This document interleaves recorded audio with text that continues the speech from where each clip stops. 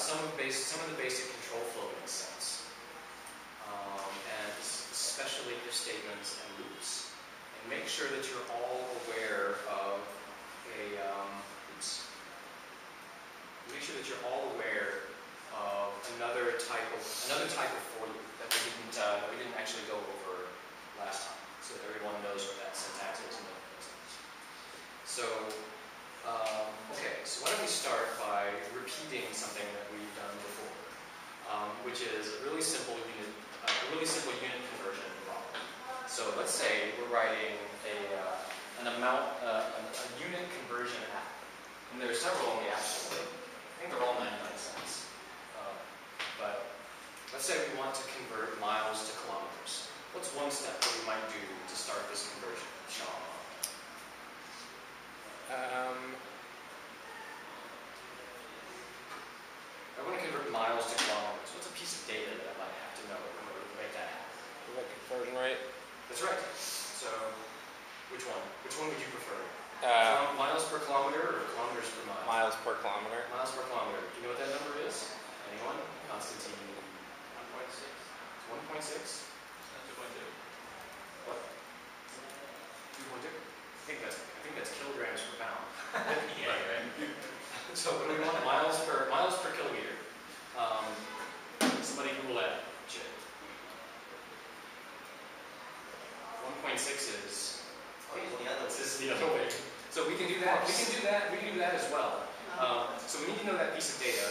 Eric, how would we encapsulate or represent that piece of data in this app? We would set a variable of, let's do our, are we doing miles to kilometers?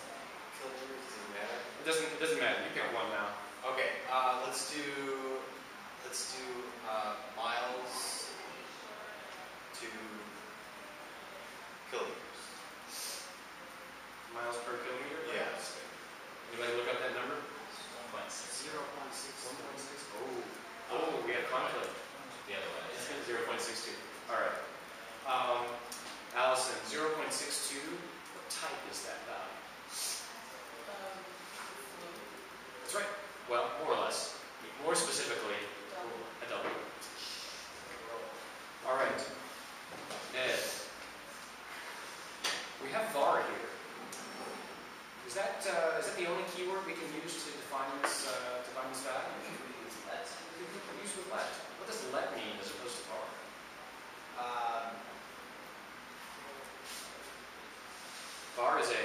var defines a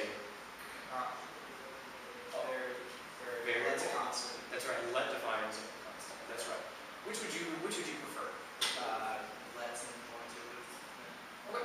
Why is that? Because it's unchanging. It's not changing. Excellent. All right. So, how many miles should we convert? Or miles per kilometer. How many kilometers should we convert now?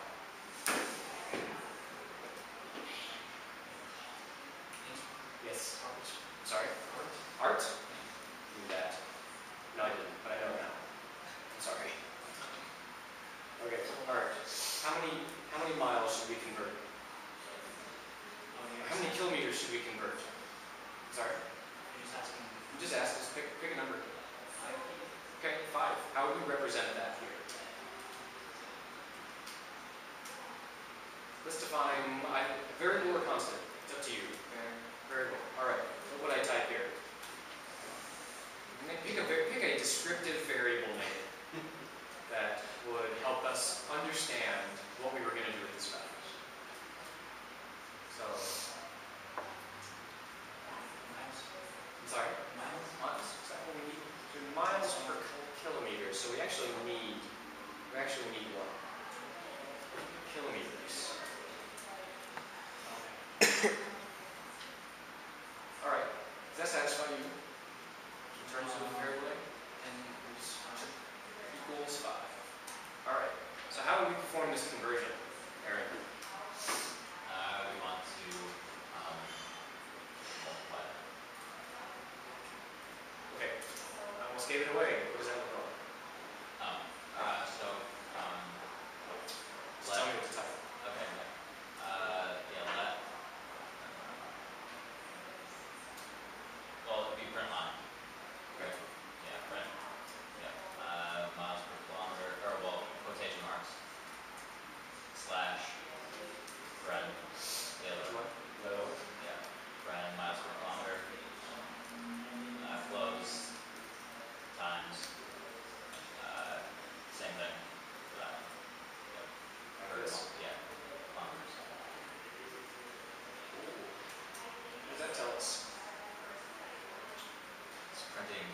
It's printing the literal.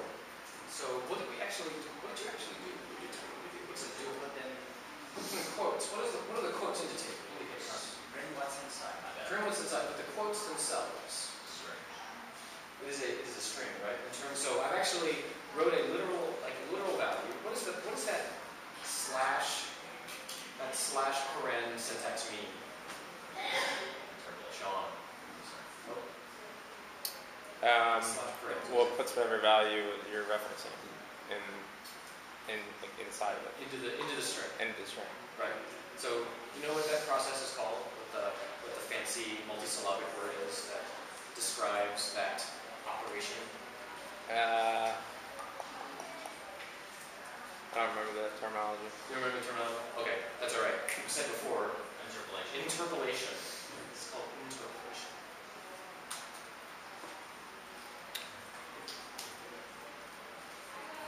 Okay. We have successfully written a string that displays the operation that we want to perform. How do we actually perform that operation, Eric? We get set a new variable, Okay. and then let's call it result, and then set that equal to miles per kilometer times kilometers.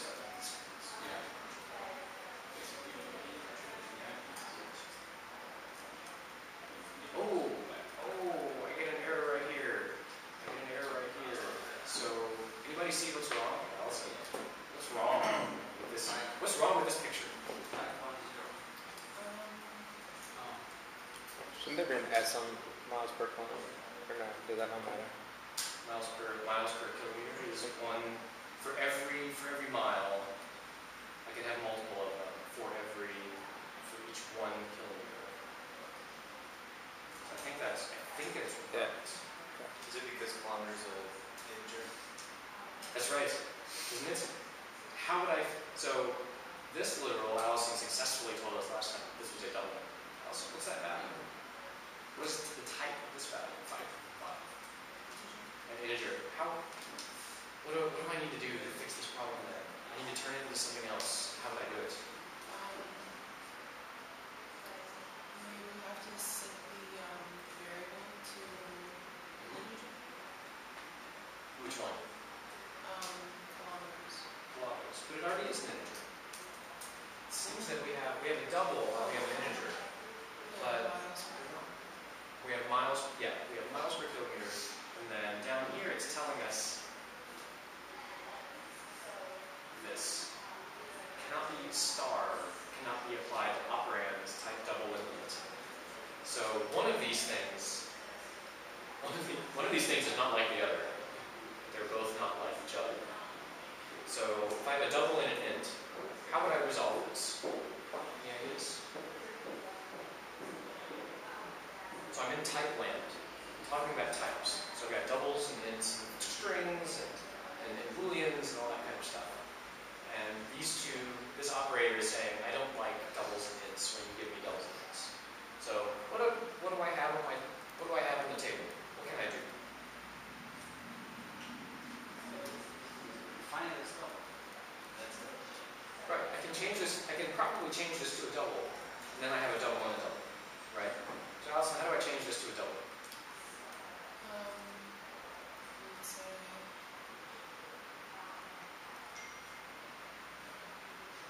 Yes. So I just have variable kilometer, colon, and then double. that one fix it. Yes. Ta-da! Excellent. That's fancy shit. Now, do you know what just happened there? We defined it as a double. That's right. Small integer. That's right. I would have just said make it 5.0. I'm sorry? I would have just said make it 5.0. 5.0. Also viable. Also viable. Or just say 5. But then you can have an input. Right. If you have an input and you know what's coming in there, then you can run into trouble. So this is fantastic that we have this as an option on the screen because this is what explains explicit typing is like.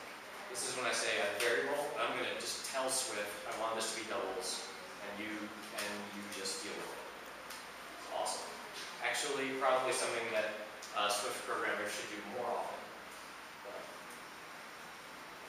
there's a version of the universe where it's actually preferable to do this most of the time. So, great. A few minutes left. All right, let's take this. And do something with it. Let's write an if statement that has a value that we can test against. So let's imagine a world where 3.1 miles is just too far from me. Let's say I can only run 2 miles before I fall apart, which is pretty much what my limit is. How would I express that using an if statement? Or how would I express the fact? How would I express that if I run more than 2 miles and using this variable result, that I would fall down and hurt myself? Less than 2, and then what? Braces. And then what would I say? Anything. Let's print a message. Let's just print a message. Yeah. It's less than 2 miles, so I'm okay, right? Okay, I'm okay. Some of this is going to involve some creativity in our part, like make this funny and entertaining for the rest of the class. So, then how do I express the fact that if I run 2 miles or more, that I'm going to fall over and die? Aaron. Else if result is greater than or equal to 3. Print I feel like shit. Or something. Okay. Awesome. So, Constantine, looking at this set of if statements, what's missing from this if statement? From this if else statement? Less or equal to 2. Yeah. But I have less than 2 here, don't I? Yeah, but if you type, if the result is exactly 2, The result is exactly 2. What happens? or in between 2 and 3, 2, 3. What's a value in between 2 and 3 that I can test? 0.5. Oh, I have no message at all, which means that I'm not hitting any clause in here whatsoever, which probably might be a problem in my program. It might not be, but it could be. So, how would I correct this to express the fact that 2 miles is my limit for running? You will have to do in between. So How would I do that? if after the print line I'm okay, for instance, Okay, we can do if result right here. more or equal to 2, and then that double n, And then what? What's that? n. The braces? No, What? Ampersand. Ampersand. This guy? yes, double that. Uh-huh. Result less than 3, because you put 3. I will with that. Okay. Now your print, you still can do it. Okay. All right. Anyone see what the problem is with the position of this if statement? Anything, John? What's going on here? Does this look unusual to you in any way? Well, it's not working. It's definitely not working. It's definitely not working. Yes. I don't know. Step 1 is to always admit that you have a problem. Eric, help me out here. Well, it's nested in the first if statement, so you're never going to hit that because in order to get inside that, the result would have to be less than 2. That's right. So you have to you have to either close it and make it another else if, or change it completely. Changing, right. So anyway, let me let me pause a moment there and go back to this word that you said, nested. Okay? Sometimes we're going to say this word nesting, and it's really important that you know what it means. This construct where we have braces that call out some lines of code, that turns those lines of code into a unit that we can talk about called a block. Whenever we have blocks within blocks, like braces within braces, we usually call that nesting. It's like Russian dolls, a doll inside of a doll inside of a doll, and they're nestled inside of each other. So what Eric has just pointed out is that this set of lines we only get to if the result is less than 2. But if we get down here, we know that the result is less than 2. But the if statement, this condition inside this if statement, automatically does away with all cases less than 2. I did not observe that you didn't. Aha, yes. Okay. That's okay. That's okay because it points out great points that we can expose to the rest of the class. So in that case, how might we fix this? Name Raj. Yes. All right, Raj. How might we fix this if statement? Any ideas? Wait, sorry, I wasn't following. Okay, we'll come back. Allison, any ideas? So we had 2 choices. We could rewrite the whole thing entirely, or we could turn this into another else if clause. Which one do you like? Yes, also. The second, another else if. Okay, so I'm going to cut it, and then I'm going to paste it somewhere else. Where should I paste it?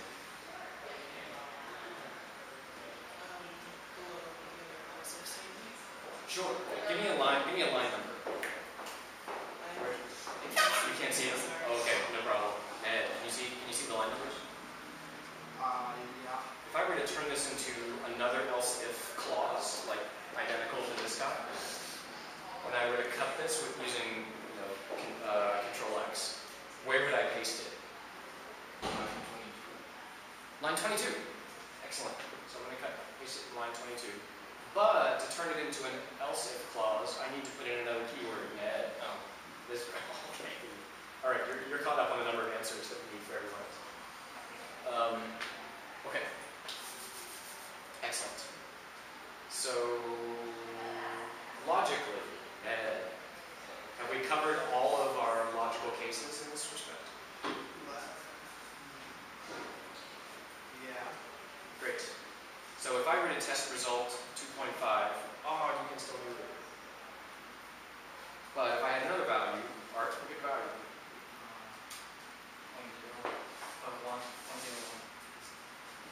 0.1. I'm okay.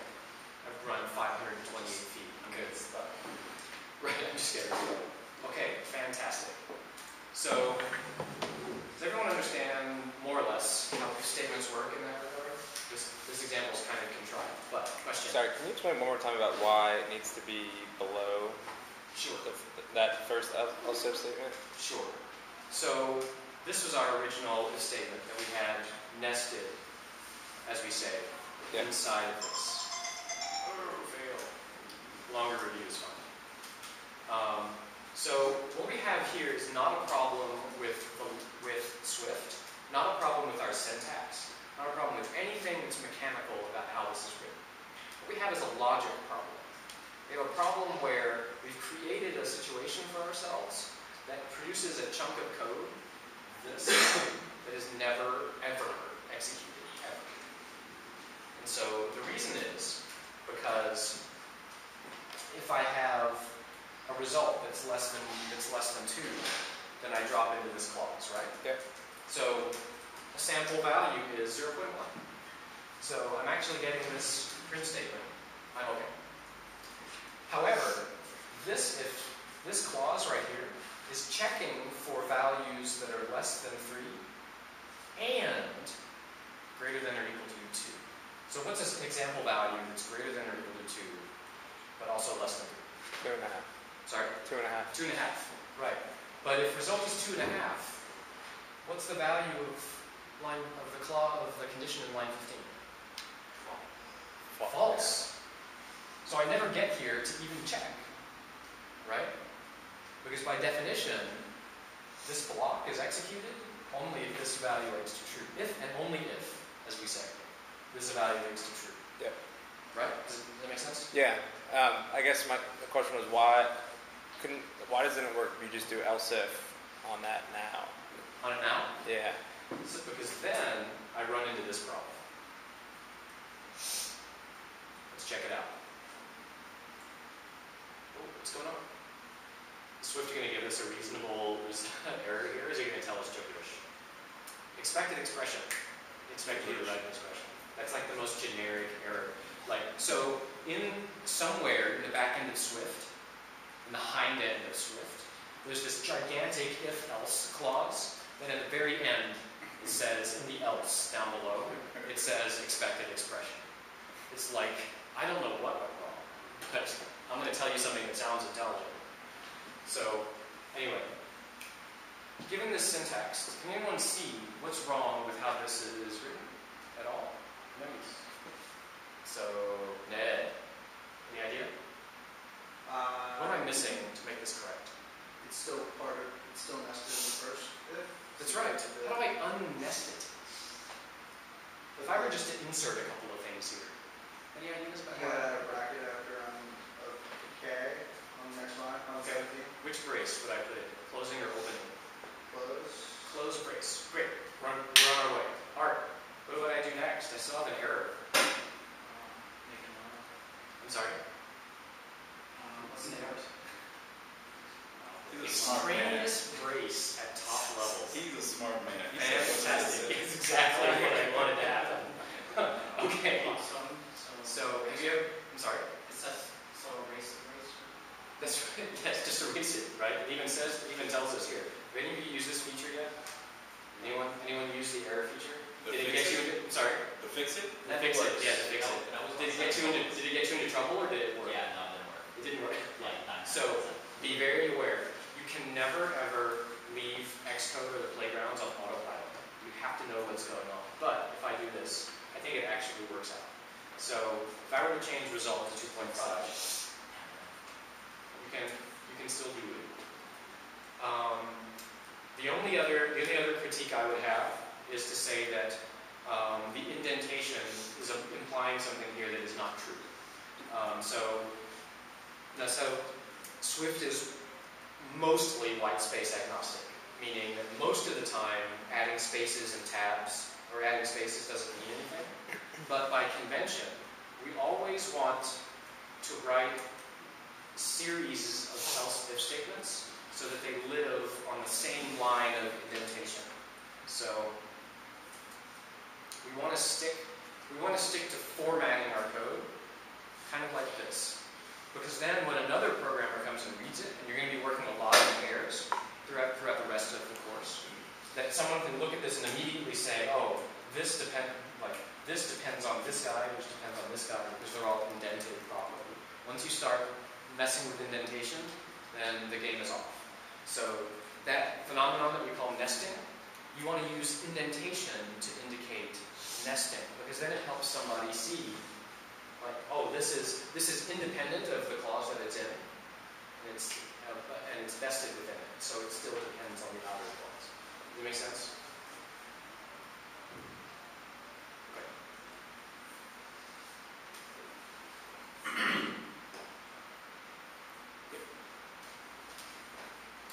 Another thing that you might notice me doing is I'm trying to test every case I can think of for these if statements. I want to make sure that I can hit every clause and that it's hitting values that I expect and conditions that I expect to have. So whenever you have multiple else if statements, you know they're mutually exclusive, so you can't ever hit more than one. So you want to make sure that the values that they depend on actually are meaningful. You don't want to write gigantic if statements that have clauses that are never executed. Okay. I have one critique. Yes. I don't like the variable result. You don't like the variable result? Angel, why don't you like the variable result? Because 800 lines later, if I'm just working on like a particular piece of code, I don't know what result is. Ah, indeed. Allison, you have a better name for result.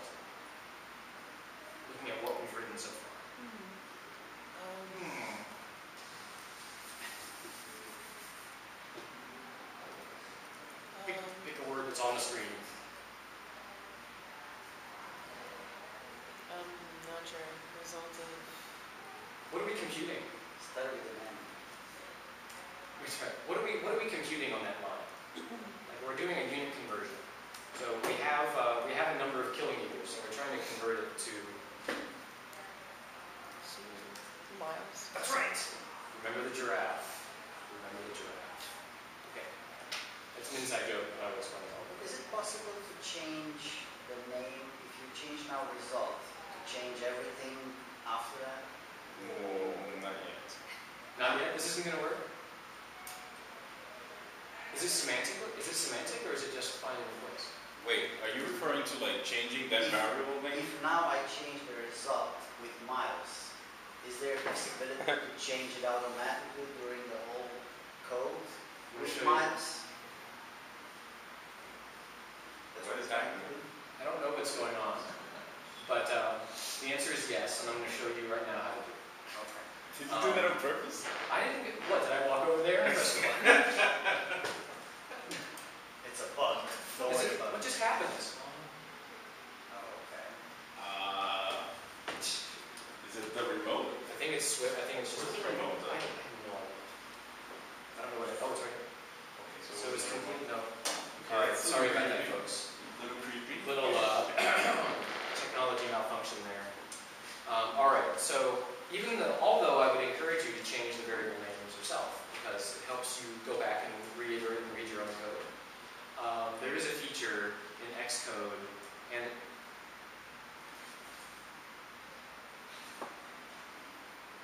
there's a feature in Xcode in the playground which will help you change variable names all at once, because it is kind of a time sink. So yeah, I love this look.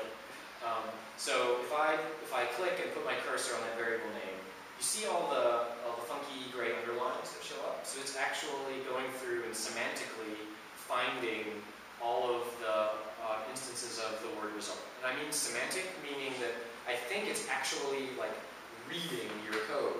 And whenever it sees the word result, it figures out whether it's the variable result that you're talking about. So for example, if I have a comment here that says result,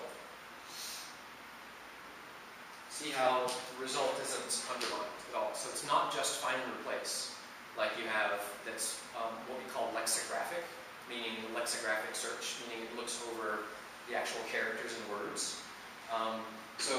But if I click here, you see the little arrow that shows up? Click on that, and you say edit all in scope. Click on that. And now as I type, now it changes all those variables. And Allison's pissed because she's like, I could have used that a million times. it is important to have only all the letters the same. If you change M with uppercase M, that would be a different, It will think it's different. right? Yeah, if I were to write miles like this, it is case sensitive, so that has no meaning at this point. There is a convention that we're going to talk about on Thursday, where classes are named starting with a capital letter. Great. All right. So loops, the last piece of control flow that we're going to talk about before moving on to functions today. So let's say I wanted to do what I had mentioned before, and I want to test all of the cases here, but I don't want to do it manually. Maybe I don't trust myself, or maybe the number of cases is so large that it's impractical for me to go through and like change miles from one value to the next to test all these clauses. I could, if I wanted to, take all of this and wrap it in a loop. Loops are always great for testing large numbers of values, evaluating the same code over and over and over again, right? So, if that's the case, what loops do I have available to me? Then, what two different kinds of loops do I have available to me to test drive this on? Do you remember? Nope. But you're getting closer, because Booleans are what we're going to use to control our loops. But I have two kinds of loops. you know which two that I have? We talked about in the last class. Okay. Are the two kinds of loops that are available to me? Do you know what they are? For and while loop. Excellent. Aaron, why don't we start with a while loop? Start us off. Let's say I want to test all the possible values between what would be two practical numbers that I could choose for the values of miles that I would want to test. Just pick a range. 1 to 50. Awesome. So, Constantine, how would I express that I want to test all the values of miles between 1 and 50 using a while loop? So what's the first thing that I might have to do? If miles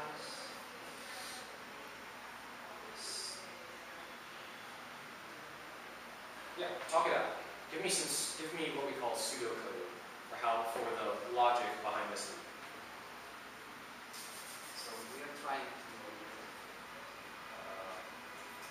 find miles between 1 and 50. 1 and 50. Yeah. So what might I have to do first?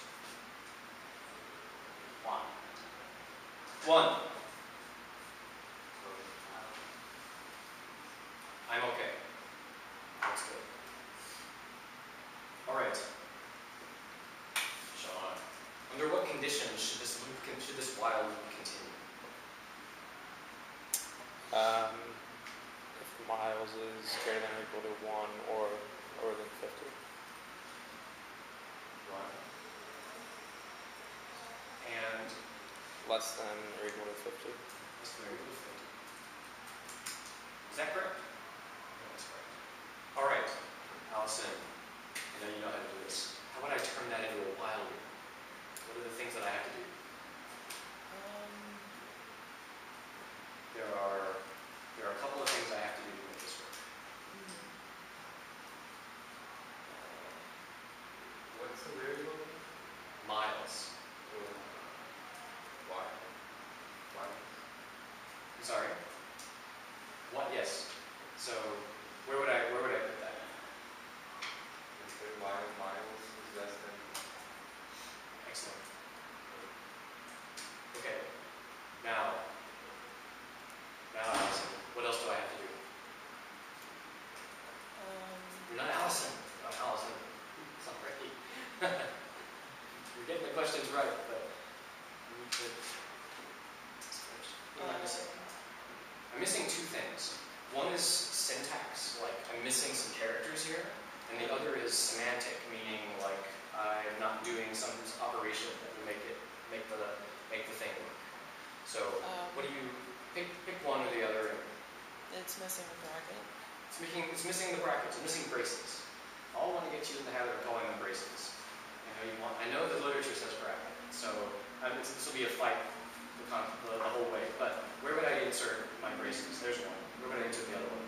At the bottom. At the bottom. I wouldn't recommend doing that. Okay. Why wouldn't you recommend doing that, Angel? Well, no, you don't answer the question. Angel doesn't like that. Eric, why doesn't Angel like that?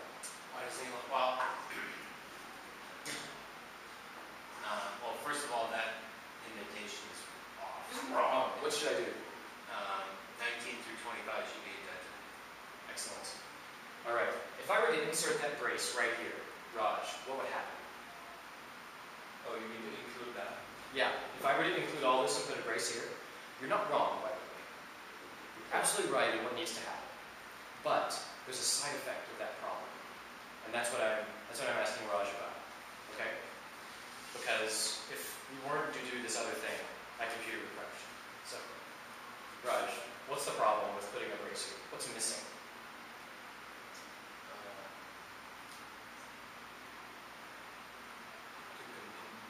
I'm sorry? Any ideas? Entire class. Any ideas about what is missing out of this loop that would make completing this clause problematic?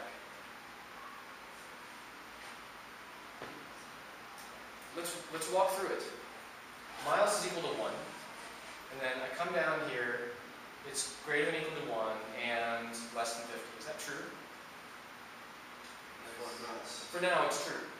So then I get down here and I say, if miles is less than 2, then print I'm okay. Is miles less than 2 true? Yes. So I print that. And then I come down here, and if there were a brace here, Allison, what happens when I reach the last brace? It repeats. It repeats. So I go back up here, and then I check this clause. What's the value of miles at that point? Art. Still 1. Holy cow. And I repeat the whole thing over again. And then I get the same result. I'm okay. And I come down here and I repeat. And the value of miles is 1. Holy crap. So if miles is always 1, does this ever finish ever, Sean? No. That's a problem because playgrounds suck. The playground interface is not very friendly with such phenomena. We call that an infinite loop. And it's something that you leverage on occasion in very peculiar circumstances when you're an advanced programmer doing crazy stuff. But for now, it's bad. So how can we ensure that this is not an infinite loop? Break. I'm sorry? Add break. We can add break. But where would we It's not add gonna it? change. I'm sorry? It's not gonna change. But it's not going to change, right? Allison, how would I make miles change?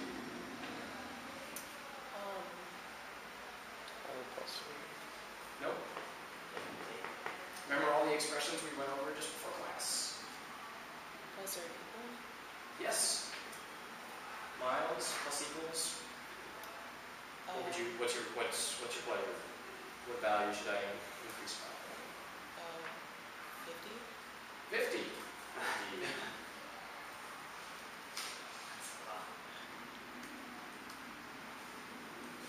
What just happened? Eric, what just happened? Well, we exceeded the threshold of miles. We exceeded the threshold of miles. Which threshold is that? Less than or equal to 50. Less than or equal to 50. So I went from 1, and then when I went through all of this, the value of miles was 1,000. 1? It was 1, and then after this line, it is 50? nope. Close. Miles is 1, and then after I plus equals 50, I get 51? 51. That's right. So did this actually achieve my goal of computing all the cases inside of here? No. That's right. Art, pick a number. Plus 1.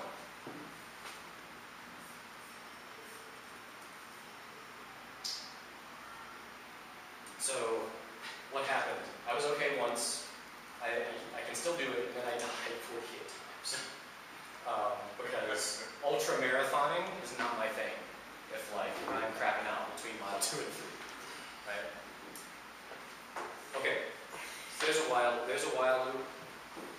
In order to expedite our class, I will show you what the equivalent for loops are like. So if I were to write this as a for loop, I would write this.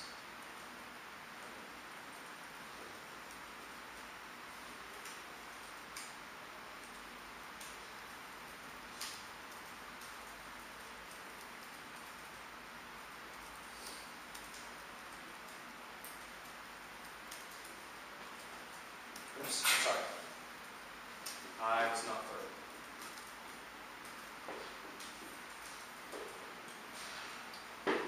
So this is practically the same thing.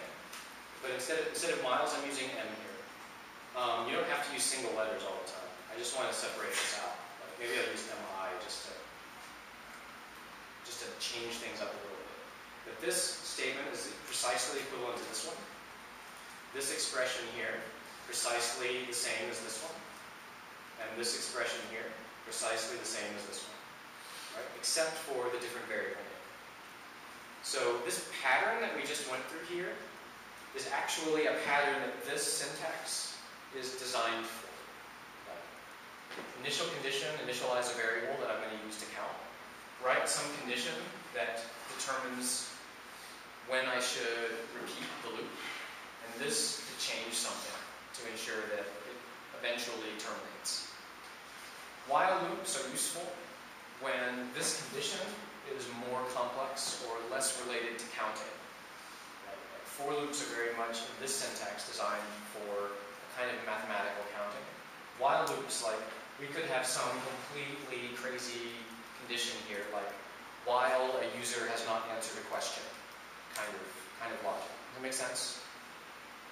So whenever we show equivalent syntax, it's for the purpose of showing the syntax, not for telling you that these are created equal in all situations. Does that make sense? Like, this has some purpose, this has a different purpose. Those purposes overlap at some times, but generally, it's good. You'll get a feel for where these loops are useful and which ones are not useful, given the situation. There's one syntax that we did not go over officially in class. It's called a for in. They say for in. Or is it for each? Did you guys say for each? No, it's for in, but read in. Oh, you want to do ranges? Yep. I want to do for. I think they call it for in. I think they call it for in. No, they call it for in. Okay. I mean, I call it for each, but So do I. But it's written for It's it. written for in. Okay. So for in syntax, or sometimes we will say for each. All right. So there's one particular syntax of a for loop that deals with discrete quantities of numbers. Those quantities can be, or those collections of numbers, rather, discrete collections of numbers. Those collections can be described in multiple ways.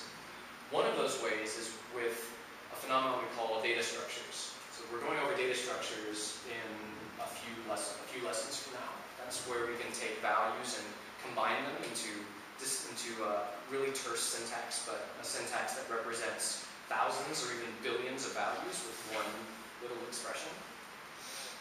There's another type of collection that we call a range, and it has a very peculiar syntax, and it's used completely for counting. I want to show you what those syntaxes look like, because you're going to see them from now on fairly commonly. So it looks like this.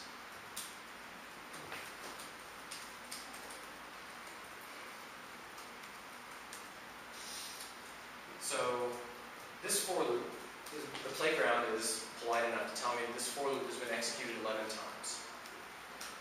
The syntax is for, and then a variable, and then the keyword in, and then this funky looking syntax, and then a block that's going to be executed. This funky looking syntax has a couple of different versions, and I'm going to show you here in a second what the most useful ones are. But generally what this means is the value x is going to be initialized at 0, and I'm going to continue executing this loop until it equals 10 by adding 1. Make sense? So if I look over here, these are all the fail. Yeah. Wonder if it'll there. So these are my values of x. They start at 0, and it goes all the way to 10. What just happened? I'm sorry? What just happened? When you did print line, why did it start at 5? Oh, there's a bug where all the print lines are offset by 50% inside the scroll context. So yeah, exactly. Okay. No idea what's going on. So I'm just going to put x here, which is completely invalid inside of an app, by the way. But nevertheless will show me the values of x. So you see how this works? 0, 1, 2, 3, 4, 5, 6, 7, 8, 9, 10. So this range here, this is a counting syntax that enables us to just quickly count from any given number to another number. This is what we call inclusive.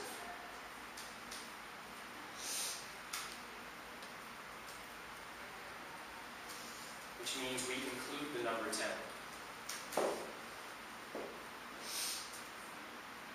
So if I were to change this 5 10,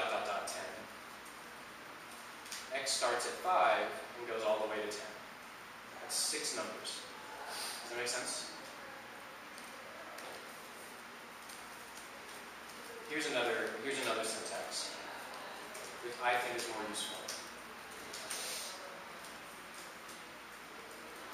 This looks almost the same, but instead of a dot in the third slot for that operator, dot, dot, dot, I have a less than sign.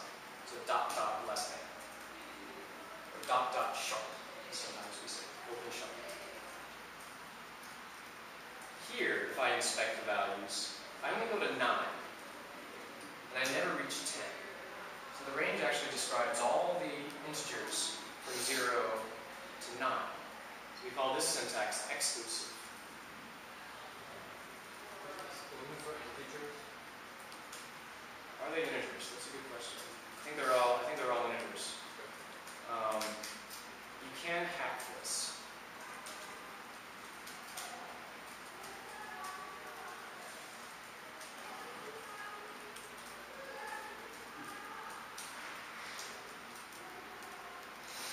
I'm not sure if it actually works. Yeah, no, I think it's always integers. That's right. Cannot be applied to doubles. Wait, what's the question? Is it always integers? I think the answer is yes. If you That use operator only works for integers. the in operator? No, the dot dot Oh, sharp. actually. Yeah, dot dot sharp or dot dot dot. All right. Does that make sense? How these operators work? Counting operators, integers, lower bound, upper bound, inclusive or exclusive. Right, and that just inclusive or exclusive determines whether I'm including the upper bound or not in my range. Make sense? Okay. Excellent. All right. We'll pause here for a second. Any questions about variables, types, values, loops, if statements in general? As far as the universe of control flow goes.